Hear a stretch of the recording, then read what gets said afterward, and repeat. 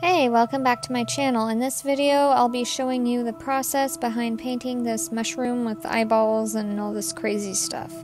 So, I did transfer my sketch onto my fancy watercolor paper, and that's why the sketch looks a little too perfect. Normally there's a lot more eraser lines, but I wanted to make sure that paper was still in good condition, didn't have too many graphite indents on it, so I just transferred it, and now I'm inking it with a micron pen. I believe this is a 01, is that what it says?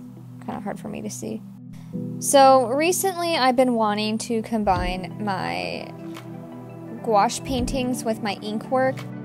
I'm in a weird stage with my art style where I have these two things I really like doing, and I don't know why, but I was very hesitant to try to combine them because I felt like, oh, my gouache paintings need to only be gouache in that process, and my ink drawings are completely separate, and I don't like that anymore. I don't want to do that anymore. There's moments where I want to just do ink, and there's moments where I want to create a whole gouache painting, but lately I'm really feeling like just combining the two is pretty cool. I first did this with my In Corruption We Trust painting, and I made the border in green gouache, so it is partially gouache around the border, but it's texturized with pointillism and ink work. Anyways, enough rambling. Oh my god. So I'm getting watercolor pencils here, and as you can see, I made a little gradient because the lighting is a little funky. Alright, and this one's gonna be a little weird. There's some cool light to the left and really warm light to the right.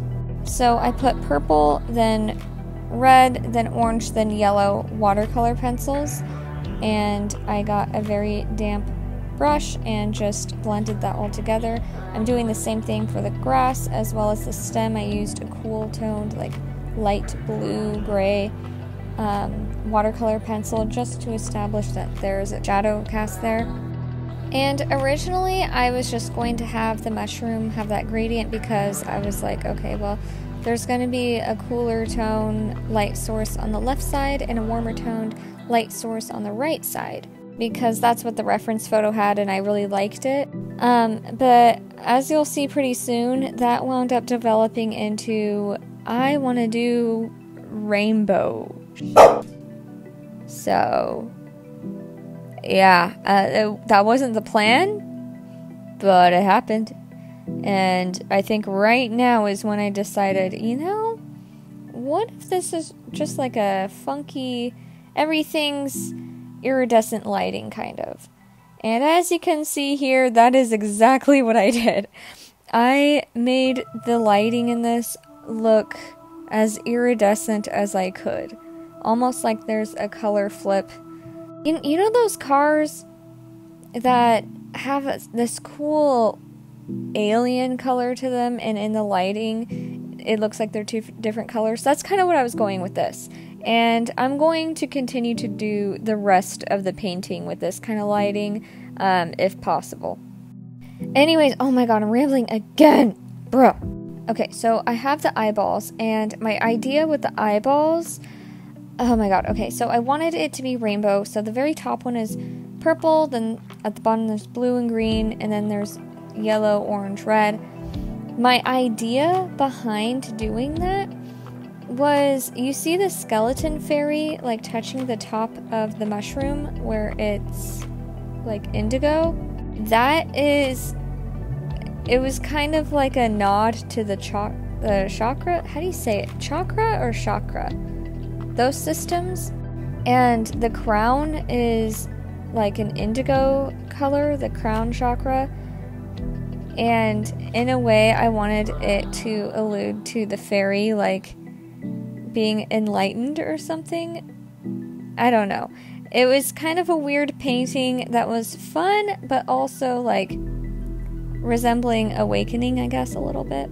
And I guess another part of the idea of this painting was almost like it was welcoming you to the Fae realm that you don't typically see in everyday life.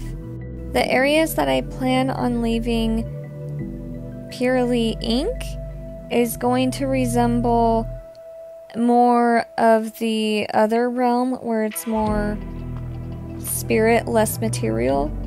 And I've kind of subconsciously done that in my other paintings. So in the pyramid painting I was talking about previously, I'll put a picture here so you guys know what I'm talking about when I say the pyramid painting. Cherubs are holding up the banners, and that's pretty otherworldly. And the pyramid seems more grounded because it looks like a 3D object, you know what I mean? So in this piece, I was a little bit more intentional with that subconscious thought I had about using ink to resemble something else or otherworldly, and using gouache to represent what's in the 3D realm, but maybe part of the other realm, if that makes sense. It's to give a sense of two dimensions or worlds colliding into one.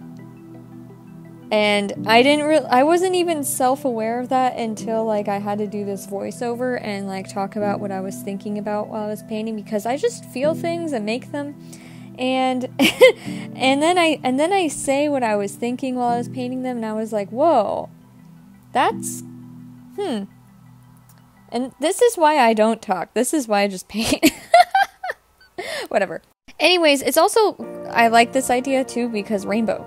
Duh. And right here I'm adding highlights to make the eyeballs look moist. And I'm so sorry I'm sorry. I'm getting to the point where I am editing quite a few videos right now, and it's just getting chaotic, so enjoy the ride. But for this, I'm just using straight up white gouache because I don't have time to water that down, okay? I want this to have highlights that are popping to the gods, and we gotta make that shit glistening. Ooh, okay, and I also remembered after looking at this footage again, I did add some red watercolor pencils to the tear ducts and the water lines, because when you look at an eyeball, alright, if you look at the whites of the eyeball, it has like a pink gradient sometimes, and there's also a little bit of blue. It's really weird. It's not just white. There's a lot of different colors going on because anatomy, am I right?